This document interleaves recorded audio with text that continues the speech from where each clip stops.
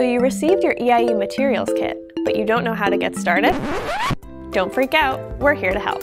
By the end of this video, you should feel confident about unpacking, organizing, and assembling materials so you can begin teaching your EiE unit.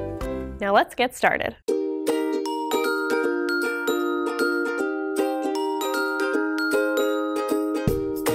Your first step is to read through your teacher guide. Pay close attention to the materials list and preparation sections. For additional information, check out some of our EiE videos online. Each unit has how-to videos to help you know what to expect as you prepare your materials. EiE is all about hands-on activities that engage students, but things can get messy. That's why preparation is key. Some EiE units take minimal prep, while others take a lot.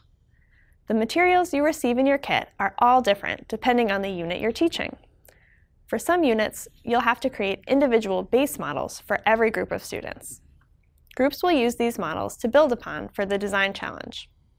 For instance, you will have to build a replica of a knee for our knee brace unit, or a windmill for our wind unit.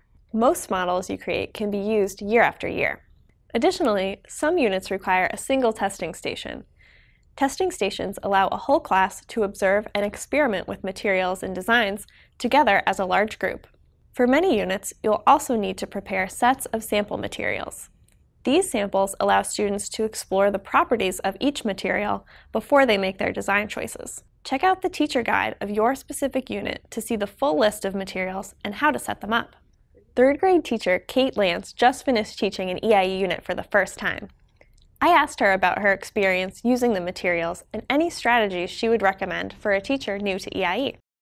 The process, it does take time, but I'm making the base models and I'm realizing I can use these year after year after year. And then another point that's really, this is the one for me that's so important, is when the kids get the base models and they start putting the design challenge to work, it's really authentic, it's engaging, they're collaborating, they're using the models as a forum for conversation and working together and failing and then trying again.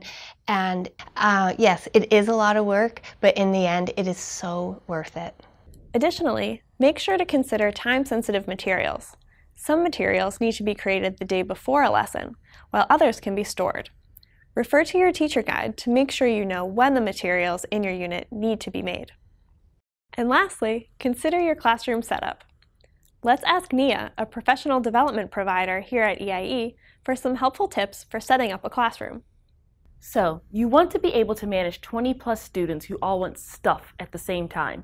Setting up materials and organizing your classroom ahead of time helps things go smoothly and will create a successful learning environment for your students. For example, when distributing your materials to your class, try setting up a material store. In the end, if you're familiar with your teacher guide and organize your materials and space accordingly, your unit will be a fun and engaging experience for all.